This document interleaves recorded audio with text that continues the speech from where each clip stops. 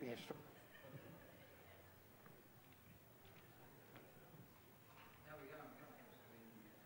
Bring her up.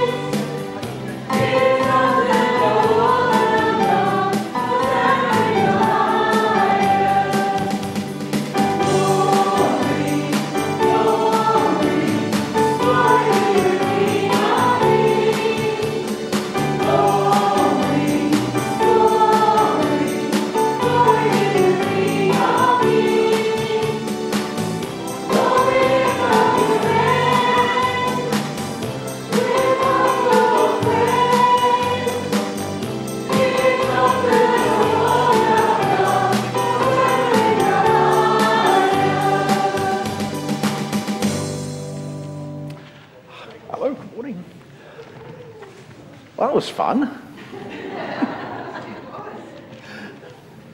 And the grace of our Lord Jesus Christ be with you all.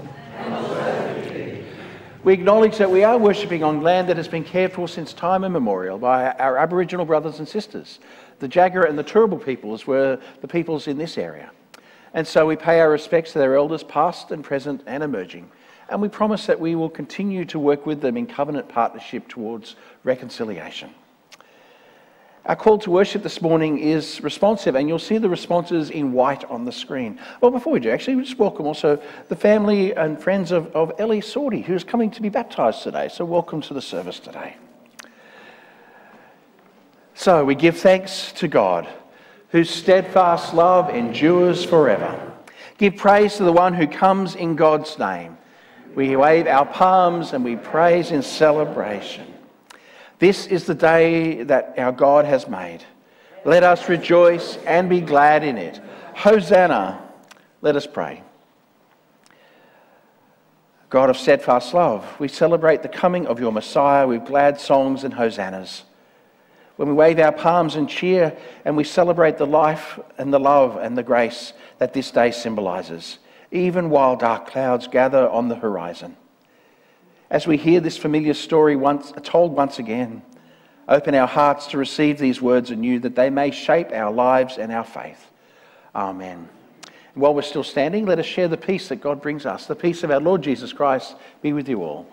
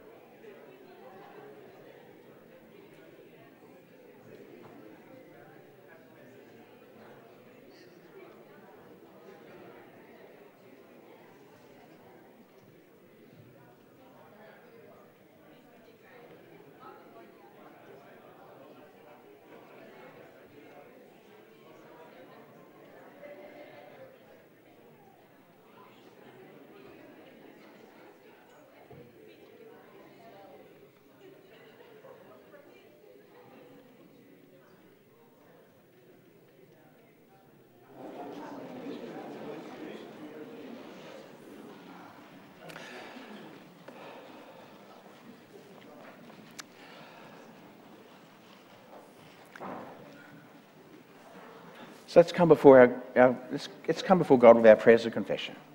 Let us pray.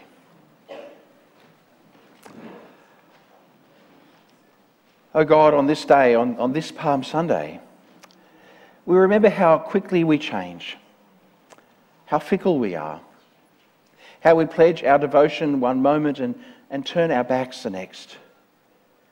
We go from shouting, "Hosanna, save us," to crucify him. We declare that we love our neighbours, and then we turn our backs on those who are homeless and hungry in our communities. We speak up for change and justice in one breath, and then continue unjust practices in our daily lives by what we consume and the needs that we ignore. And so forgive us, O God, when we are half-hearted believers. Forgive us, O God, for when we are partial in our working for justice. Forgive us, O God, when we tire easily and we forget and we grow weary. And so, Lord God, forgive us, restore us, and renew us for the journey of faith, so that we might become whole people who live wholly into your vision of a new life. In the name of Christ, who lived in the fullness of humanity, in whom we follow. Amen. God promises that nothing in heaven or on earth can separate us from God's love. We know then that when we confess the things that we have done wrong, that God will forgive us. And so be assured that through God's Son, Jesus, you are forgiven. Thanks be to God. And now one of the great joys as a minister I get to do is to lead in baptism. And today we invite Ellie, who is coming for baptism today. And Ellie's godparent, but also brother, and Brody, and Kylie and Matthew, if you'd like to come forward too, that would be lovely.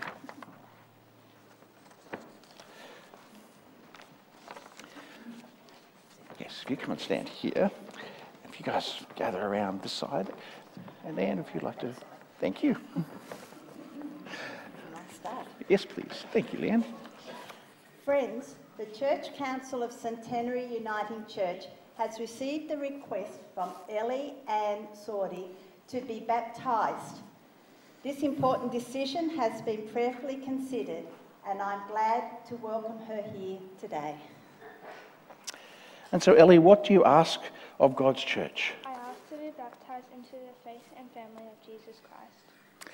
Ellie has requested to be baptised, that she may be grafted into Christ as a member of his body, the church, to grow up in the faith of Jesus Christ and to become his faithful witness and servant. Ellie, may the Lord open your ears to hear his word and your mouth to proclaim his praise. So hear the good news, and hear the words of our Lord Jesus Christ. All authority on heaven and earth has been given to me.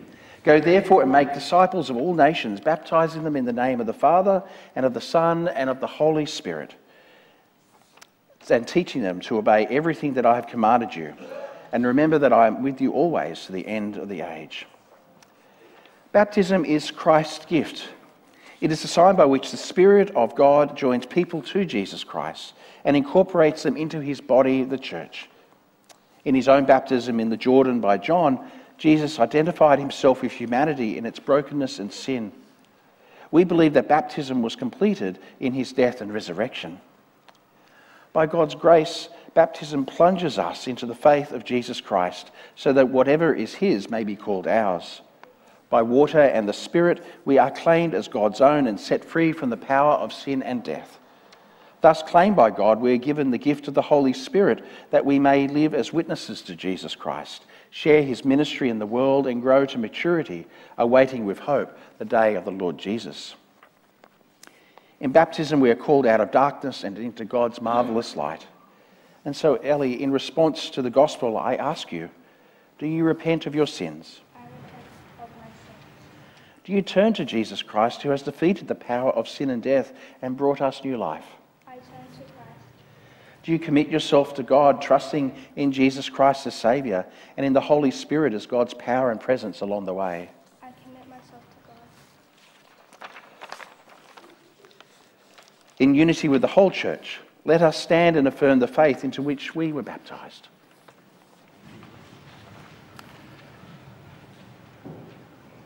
Do you believe in God? I believe in God, the Father Almighty, creator of heaven and earth. Do you believe in Jesus Christ? I believe in Jesus Christ, God's only Son, our Lord, who was conceived by the Holy Spirit, born of the Virgin Mary, suffered under Pontius Pilate, was crucified, died, and was buried. He descended to the dead. On the third day he rose again, and he ascended into heaven, and he is seated at the right hand of the Father, and he will come to judge the living and the dead. Do you believe in the Holy Spirit? I believe in the Holy Spirit, the one Catholic Church, the communion of saints, the forgiveness of sins, the resurrection of the body, and the life everlasting. Amen.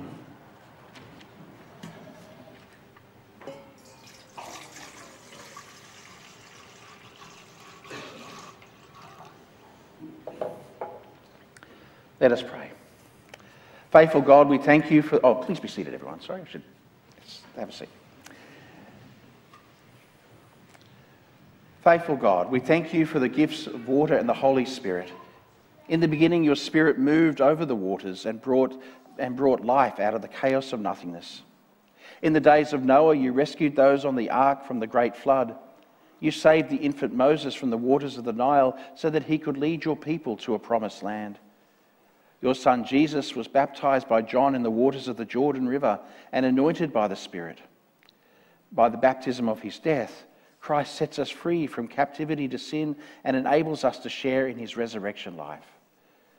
By the power of the Holy Spirit, bless this water and bless Ellie, who will be baptized in it, that she may be born anew, to live in your light all her days and come to share your likeness in the name of Jesus Christ our Lord, who lives and reigns with you in the Holy Spirit, one God, now and forever. Amen. So, if you'd like to lean over here. Ellie and Sorley, I baptize you in the name of the Father, and of the Son, and of the Holy Spirit. From this day forward, the sign of the cross is upon you. Ellie is now received into the one holy Catholic and Apostolic Church according to Christ's command. And I think we can celebrate that.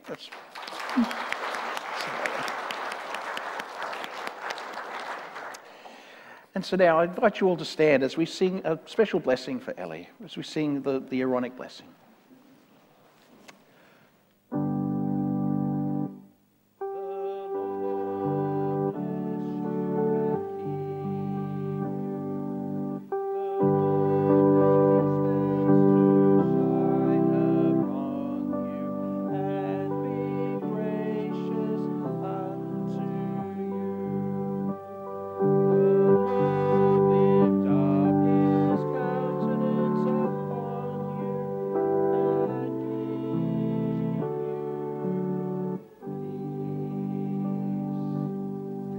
Thanks, everyone. Please be seated. And so Kylie and Matthew and godparent Brodie, I ask you now to respond to God's graciousness to Ellie by making these solemn promises. Will you encourage Ellie to grow within the Christian community, guiding her through participation in the worship, nurture and fellowship of the church, so that she may come to a mature Christian faith? With God's help, we will. Thank you. And friends in Christ, will you promise to maintain a life of worship and teaching, witness and service, so that Ellie and all among us may grow to maturity in Christ? With God's help, we will live out our baptism as a loving community of Christ, nurturing one another in faith, upholding one another in prayer, and encouraging one another in service until Christ comes. Sisters and brothers, always remember that you are baptised and be thankful.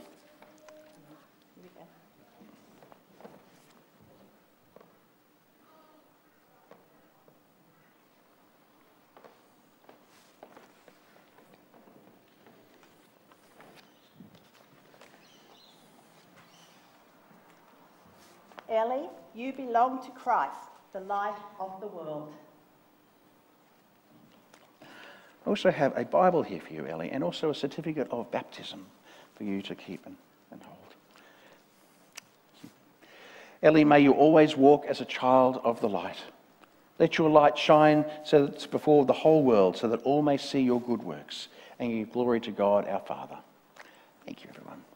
And we're going to sing a song that we usually sing at baptisms. Father welcomes all his children. So please let's stand and sing. Thank you, Ellie. Thank you.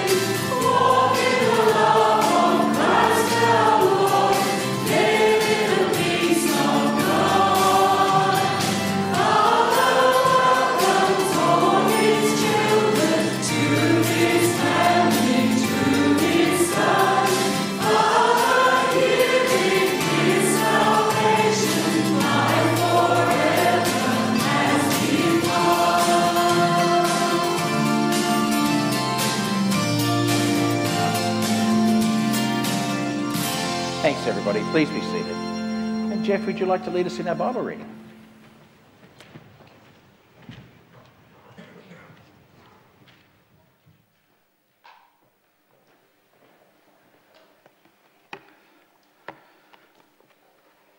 Our Gospel reading today comes from Matthew's Gospel, reading from chapter 21 and reading verses 1 to 11.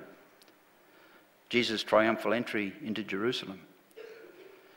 When they had come near Jerusalem and had reached Bethphage at the Mount of Olives, Jesus sent 2 disciples, saying to them, "Go into the village ahead of you, and immediately you will find a donkey tied and a colt with her. Untie them and bring them to me. If anyone says anything to you, just say this: 'The Lord needs them,' and he will send them immediately." This took place to fulfill what had been spoken through the prophet, saying, "Tell the daughter of Zion, look, your king is coming to you, humble and mounted on a donkey, and on a colt, the foal of a donkey." The disciples went and did as Jesus had directed them. They brought the donkey and the colt and put their cloaks on them, and he sat on them. A very large crowd spread their cloaks on the road, and others cut branches from the trees and spread them on the road. The crowds that went ahead of him and that followed were shouting, "Hosanna to the Son of David! Blessed is the one who comes in the name of the Lord! Hosanna in the highest heaven!" When he entered Jerusalem, the whole city was in turmoil, asking, "Who is this?" The crowds were saying, "This is the prophet Jesus from Nazareth in Galilee." This is the word of the Lord.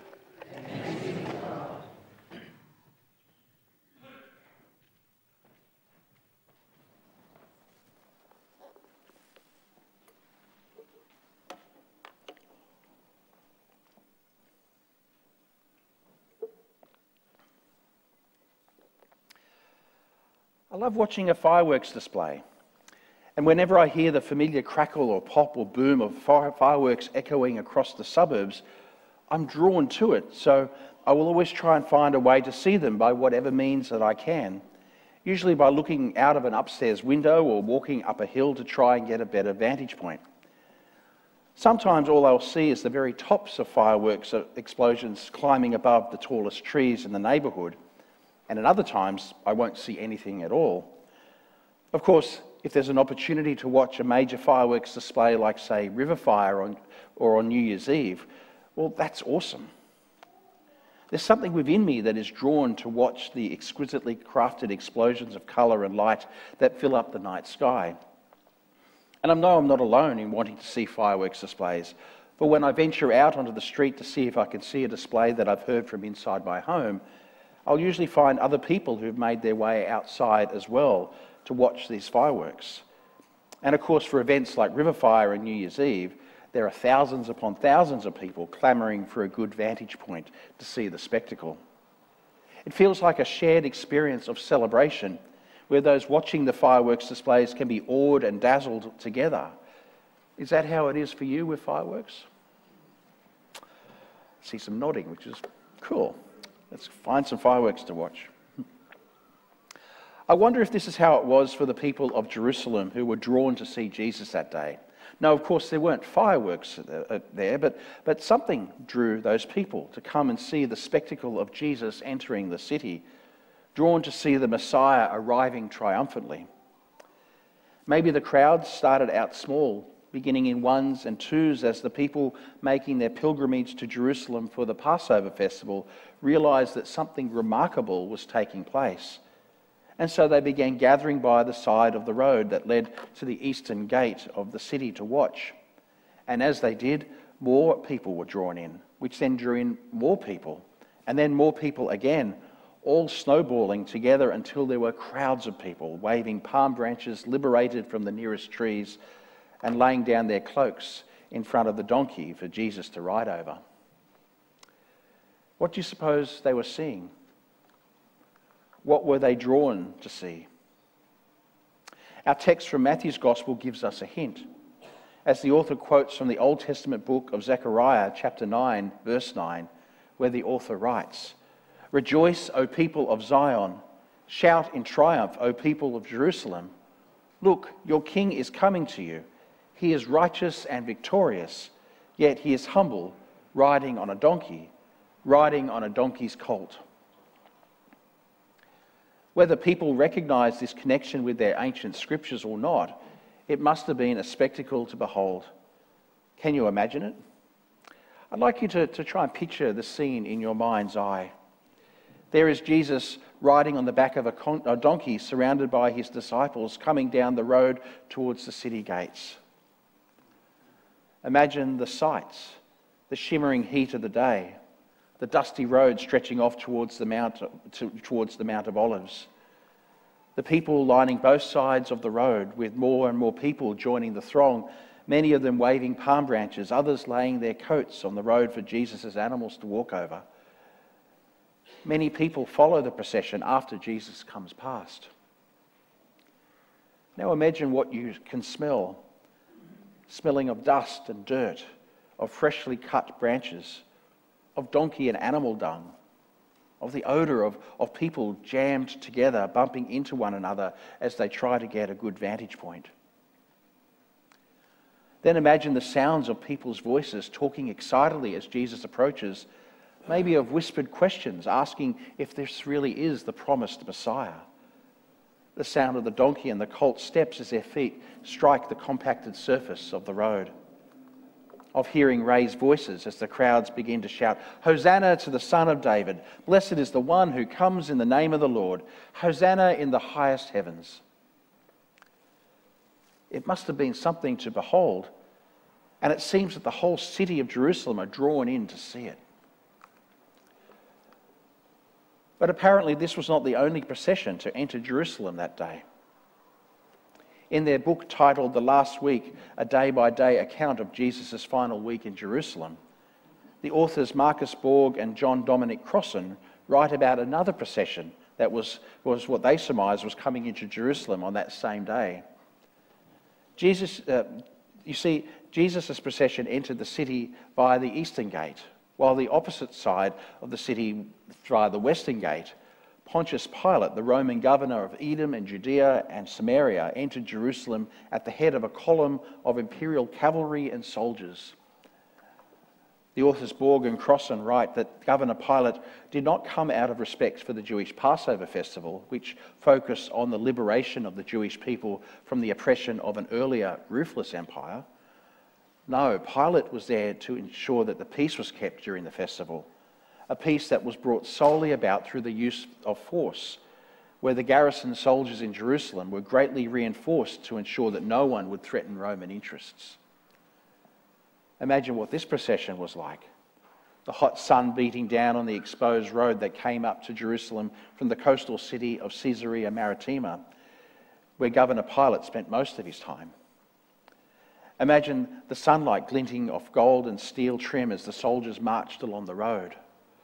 Can you see the imperial eagle lifted high on banners and the stern faces of soldiers who carried them as the crowds lining the roadway looked on at their oppressors? Imagine the smells of dust and dirt disturbed by marching feet and chariot wheels, of worn leather armour, of perspiration from soldiers who have marched long and hard, of horses pulling the chariots.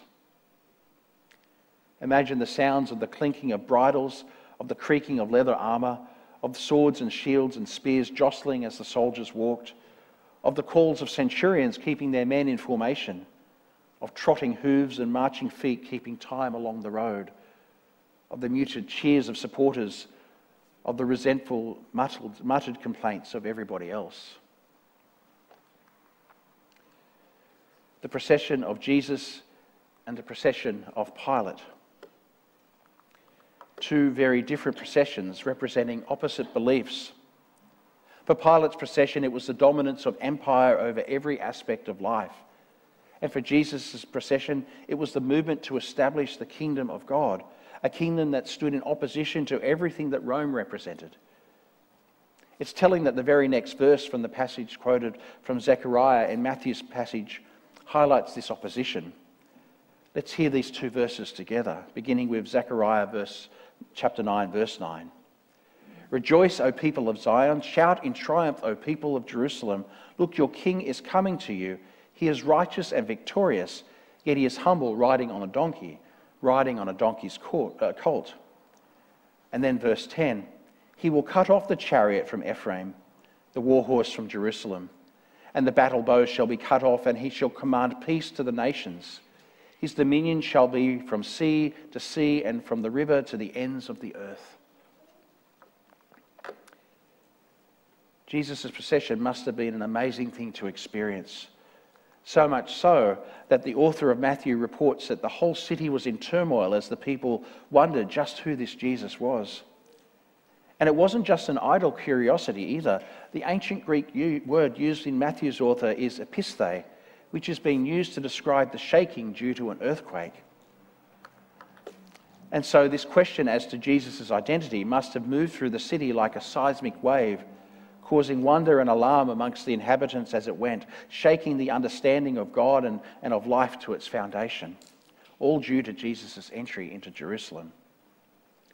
And considering what Jesus did immediately after entering the city, that is to clear the temple of the predatory money changers and animal sellers who took advantage of those who were the poorest, and thus upsetting the temple's money stream, some of which went to the Roman Empire, I'm certain that the question as to Jesus' identity would have been discussed at its higher echelons of Jewish authority, so much so that it is believed that this incident caused the Jewish leadership to begin plotting against Jesus, working towards his demise so that his influence would no longer threaten their power and their position and their privilege, would no longer call into question their hypocrisy and their collusion with Rome.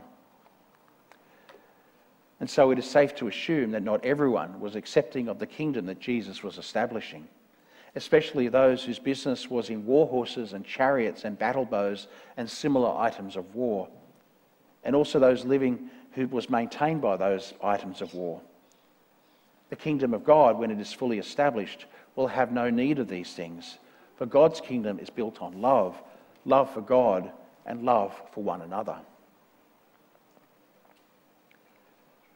As we've been moving through this season of Lent, the 7 weeks prior to Easter, in which we prepare ourselves for Jesus' death and resurrection, we've been exploring ways in which we can draw closer in our relationship with God, perhaps by giving something up, say a possession or a habit, anything that might distract us from following God, and also by taking on something such as a practice or an attitude, anything that can strengthen our relationship with God.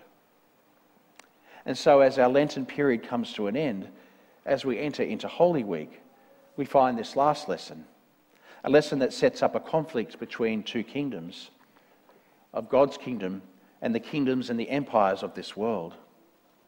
It is a lesson that identifies how these two kingdoms operate: peace versus war, kindness versus hostility, inclusion versus exclusion, feast versus famine, joy versus despair, equity versus privilege, justice versus corruption, care versus neglect, love versus indifference.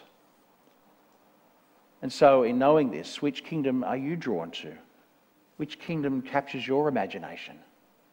Which kingdom will you help to choose establish?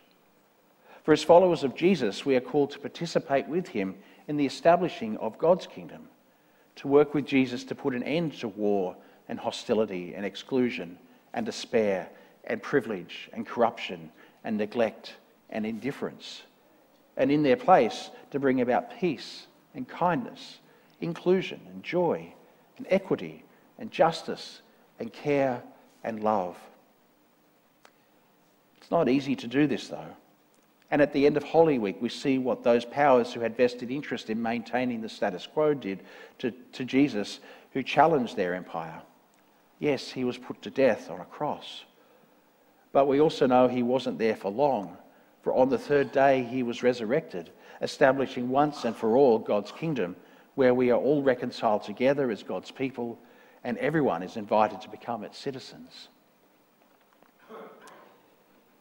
In a few moments, we'll have the opportunity to share in a feast that may not seem like much in quantity, just a small piece of bread and a small cup of grape juice, but a feast in which we will be fed by God's Spirit, a feast where everyone is invited to join and no one is left out, a feast that will give us a foretaste of the banquet that is prepared for everybody when God's kingdom is fully established.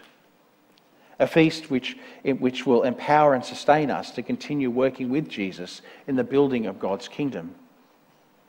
And so let us keep working with Jesus to do just that, to build God's kingdom here on earth, to help people see the amazing wonder of it all, so that they too may be drawn in to watch and to participate and to believe. Amen.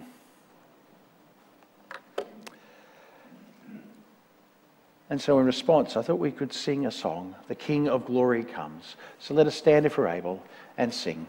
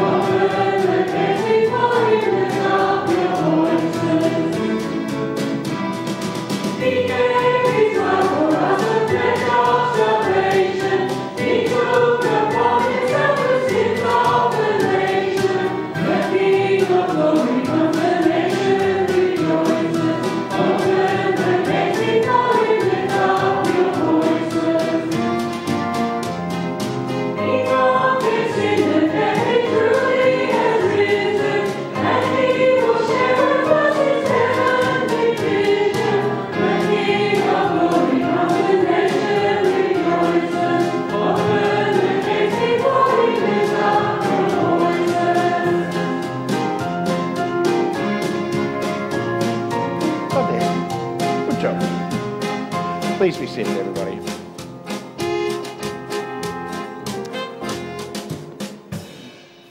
Freely we have received, so let us freely give our offering for the Lord.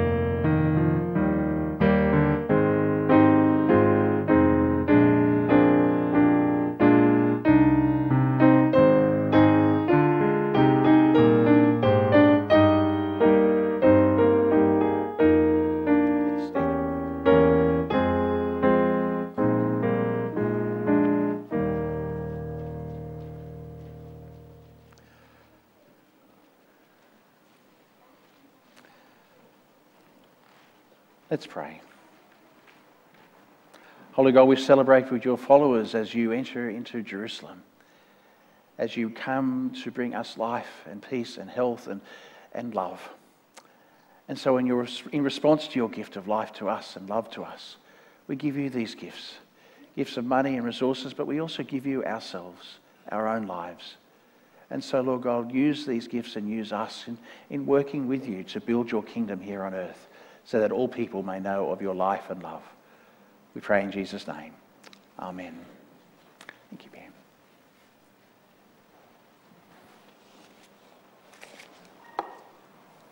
Thank you, Bruce. Thanks, everybody. Please be seated.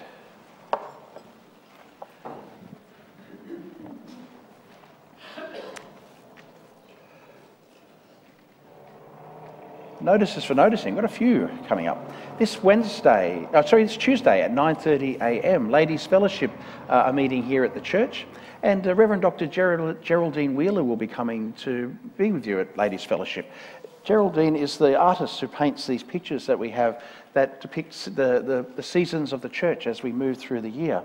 And so Geraldine, I assume she's coming to share about her work and her art. And just be also a lovely presence there too. So if you're able to make it at 9:30 on Tuesday for Ladies' Fellowship, please get there. We have Easter services coming up because we are entering into Holy Week. Maunday Thursday we'll have a service here at 7 p.m. There will be foot washing at that service. So if you would like to have your feet washed, please wear some shoes which are appropriate so that it'll be easier to take off and put back on. Good Friday service is at 8:30 a.m. this Friday. An Easter Sunday service will be 8:30 a.m. as well. There won't be an evening service on Easter morning, on Easter Day, sorry.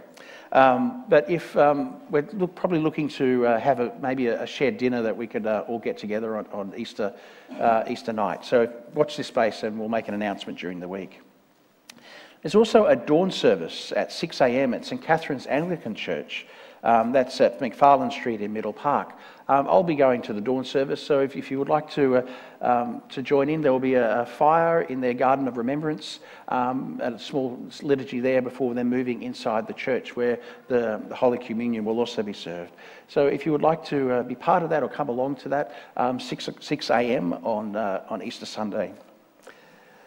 On Good Friday, this Friday, after the services, is the Muggera Passion Play. It runs from 5 p.m. to 8 p.m. on the shores of Lake Muggera.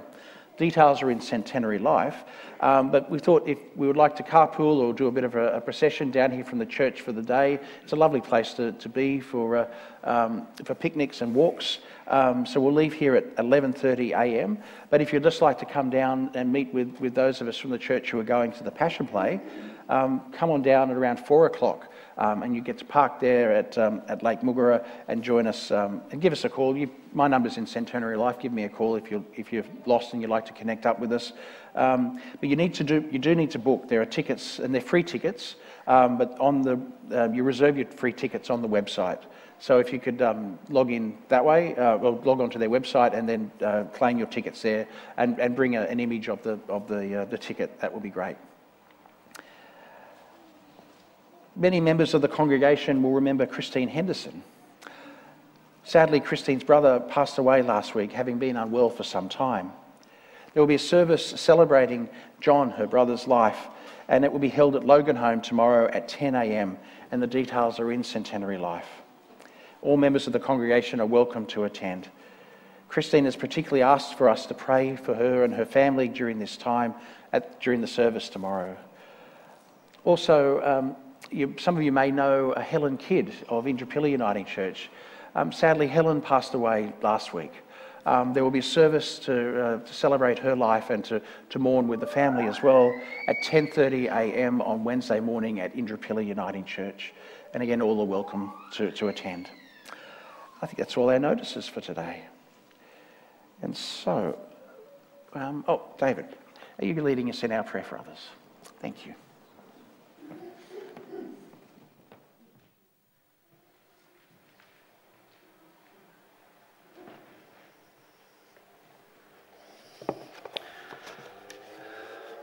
We join together in prayer. Let us pray.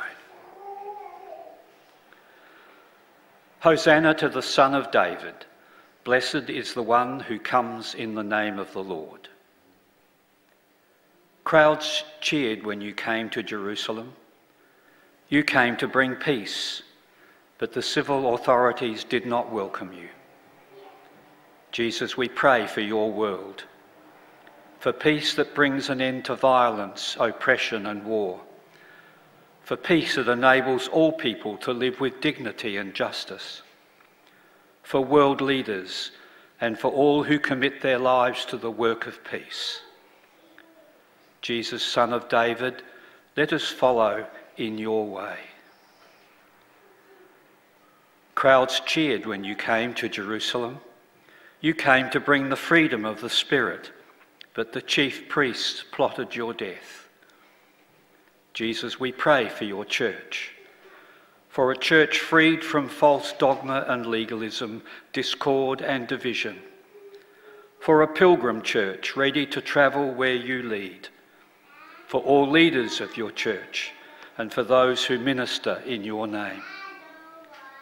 Jesus, Son of David, let us follow in your way. Crowds cheered when you came to Jerusalem. You came to bring love, but you were betrayed and deserted by your friends.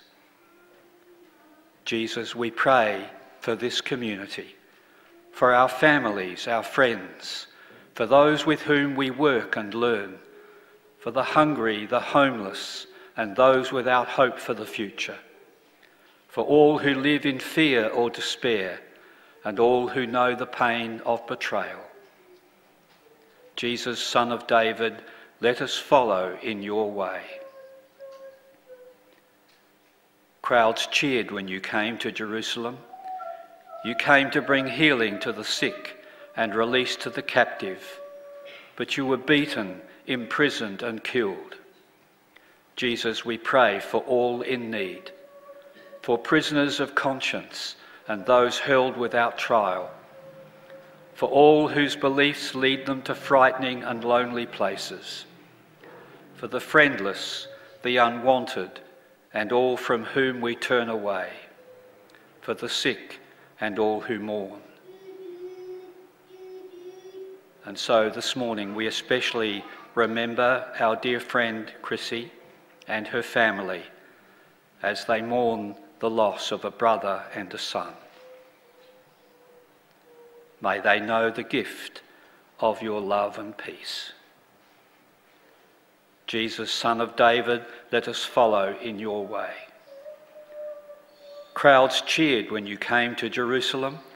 You travelled towards the cross, but Jerusalem was also the place of the empty tomb. We give you thanks for faithful people throughout the ages who have followed you on this journey. Jesus, let us suffer and die with you, that we may rise to fullness of life with you. Jesus, Son of David, let us follow in your way. Amen.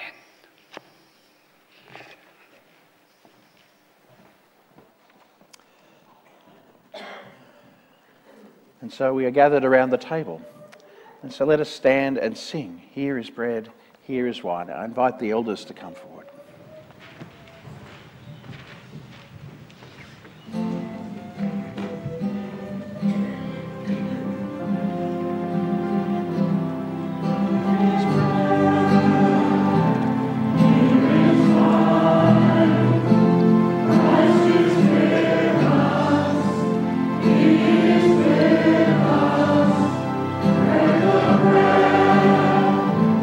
Taste the wine.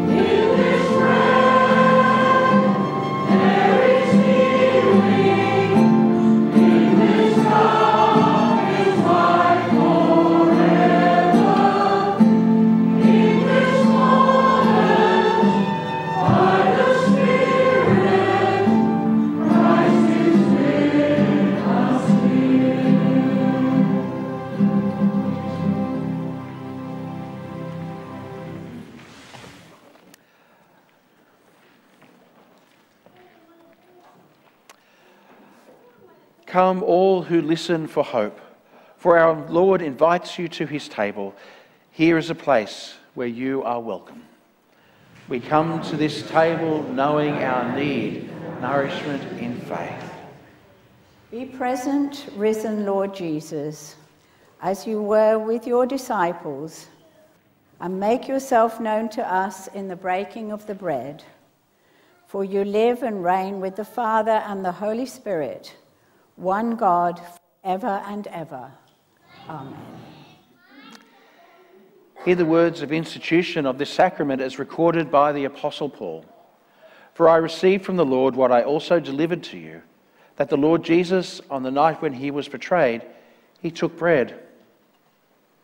And when he'd given thanks, he broke it and said, "This is my body, which is for you. Do this for the remembrance of me." In the same way also the cup, after supper, saying, "This cup is the new covenant in my blood. Do this as often as you drink it for the remembrance of me. For as often as you drink this bread for as often as you eat this bread and drink the cup, you proclaim the Lord's death until he comes." And so, according to our Saviour's command, we set this bread and this cup apart for the Holy Supper to which he calls us. And we come to God with our prayers of thanksgiving. The Lord be with you. And also with you.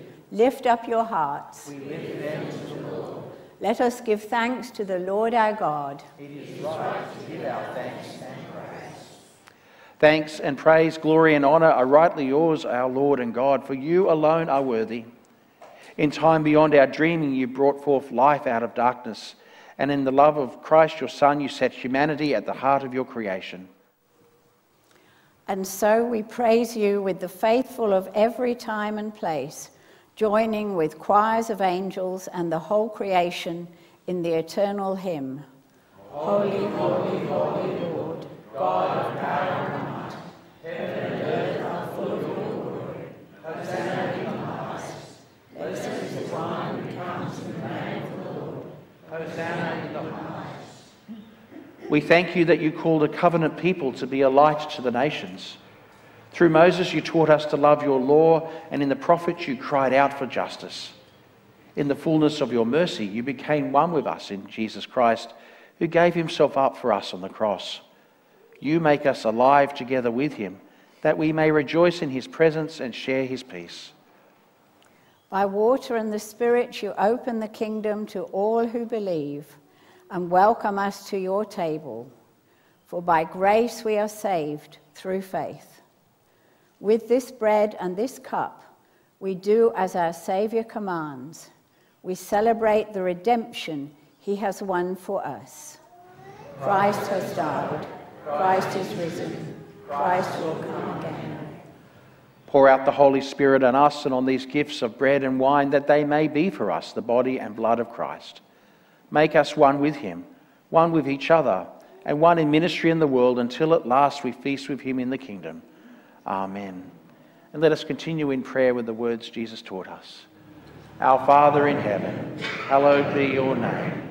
Your kingdom come, your will be done on earth as in heaven. Give us this day our daily bread, and forgive us our sins, as we forgive those who sin against us. Save us from the time of trial, and deliver us from evil. For the kingdom, the power, and the glory are yours, now and forever. Amen.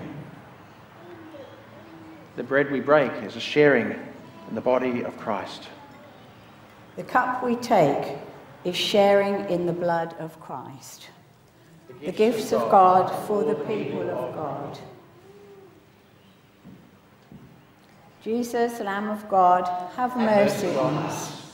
Jesus, bearer of our sins, have mercy on us. Jesus, Redeemer of the world, grant us your peace. Receive this holy sacrament of the body and blood of Christ and feed on him in your hearts by faith with thanksgiving. As we've started to do again, we are serving at the front of the church. So when you are ready, Everybody is welcome to come forward and to approach a server, and you'll receive a piece of bread, and then the next you'll receive a small cup. And feel free to consume that when you are ready. So come, for all is prepared.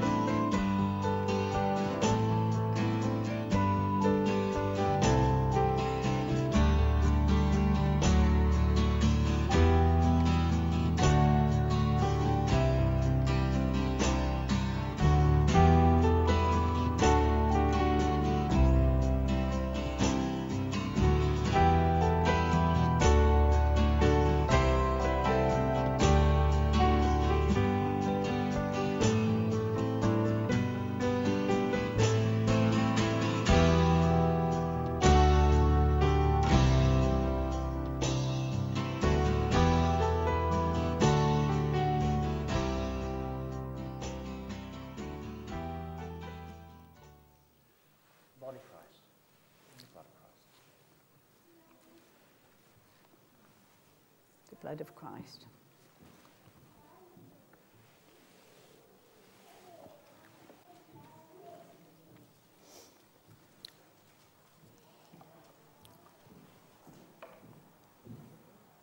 Let us pray.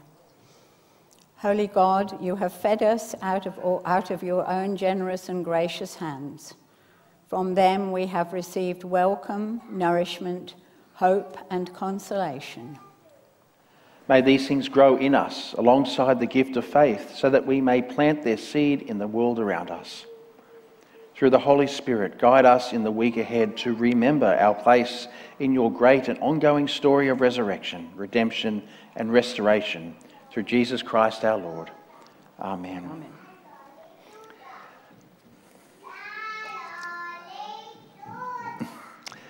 And so, let us stand once again.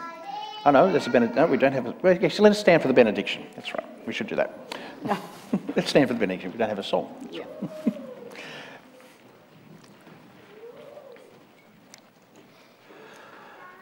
This is a vision of the way it can be, the way it should be.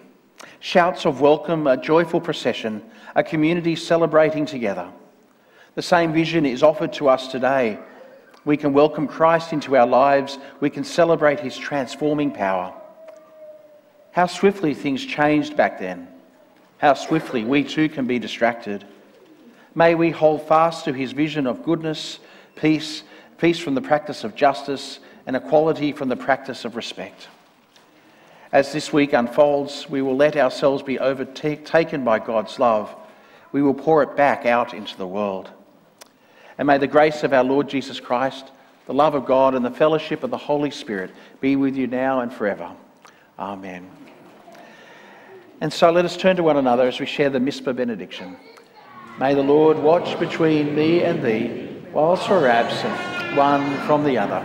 Amen. Let's sing.